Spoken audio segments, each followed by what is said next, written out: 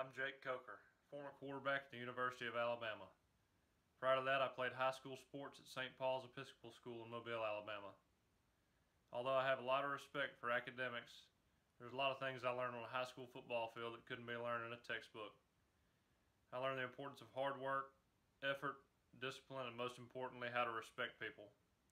I don't think there's any way I could have achieved my goals, and I wouldn't be where I am at today without high school sports. Go Saints and roll Tide.